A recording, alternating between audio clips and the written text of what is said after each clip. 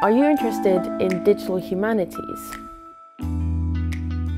Do you feel like there's a gap between your studies and actual research? Well, the Digital Humanities Module at the University of Helsinki is designed to bridge this gap. It teaches you to find a common language, regardless of whether your background is in the humanities or in computer science. At the end of each academic year, we create an environment that is called Helsinki Digital Humanities Hackathon. This is where you put your skills to practice and do actual digital humanities research with students and academics from various different backgrounds.